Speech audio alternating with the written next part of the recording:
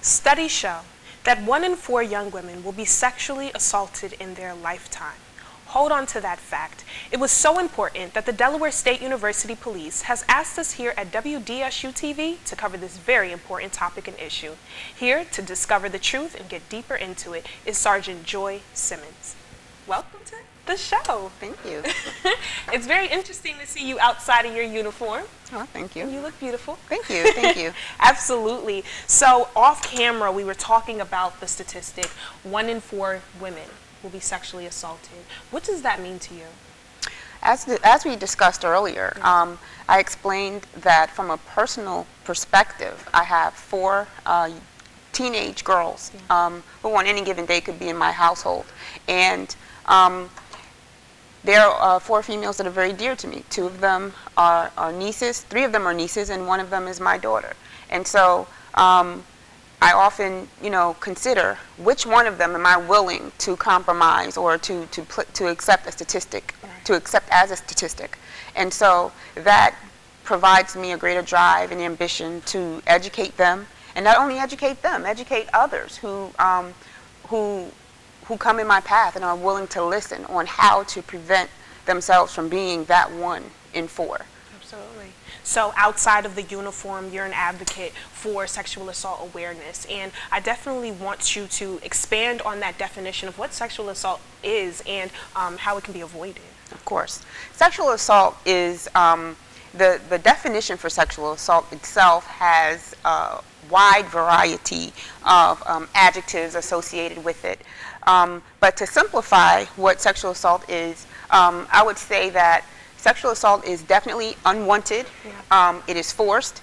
It is an egregious act against a person of sexual misconduct or sexual contact. It is not limited to rape. It also includes unlawful sexual contact, which would be touching of a person's body or touching of them, period, with your hands, with your mouth, with any part of your body that is unwanted.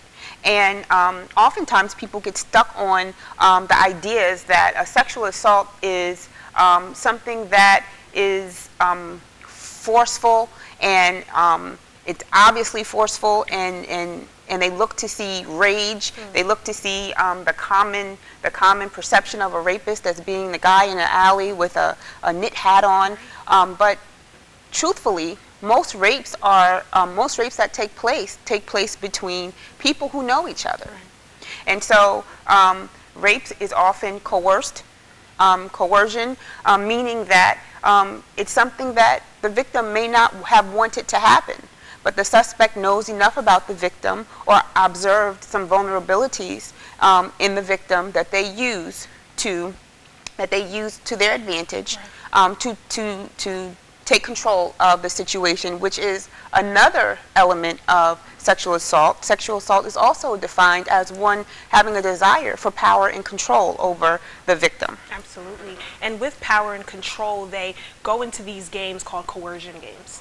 Yes, ma'am. Please educate our viewers on what is exactly coercion games. Coercion games, and I like that terminology. Coercion games, a long time ago, even when I was a teenager, even now, coercion is something that used to be classified as just running game on another party, on a female. Males would often not accept no as an answer because they knew that they had what it took to get a yes out of the female, whether the yes really meant yes or not, as long as they felt like they could get her to give in to what his desire was. They worked on it. So an example of a coercion game would be when an individual person does their best to try and convince another party that they want something beyond the scope of what they're willing to give, like offering to purchase something for that other person, or saying, oh, you don't want to have sex, can I touch you, can I kiss you, just minimizing and decreasing the amount of physical interaction that they have with that person in hopes of going from first base to third base. Absolutely. Speaking of when they ask, can I touch you, can I do this to you or that to you, body image flashes in my head. Does that play a part in sexual assault? Of course.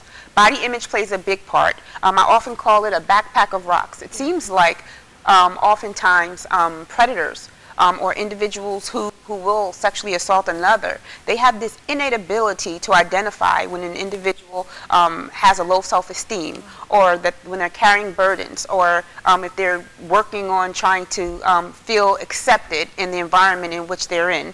And then they use those things to their advantage. They use those things to their advantage so that the person who is at that vulnerable state, whether it's mentally or physically, emotionally, whatever the challenges that that individual has, they have this ability to identify it, and they use that to their advantage to get them to succumb to the desires of taking advantage of them that they have. Absolutely. This is a very heavy topic, and I know that we can't stop there. So when we get back, we're going to get into body image some more. We're going to get into Amber Rose and her feminist walk, and we're going to get into mental health and the effects it has from sexual assault. All this when we tune back in.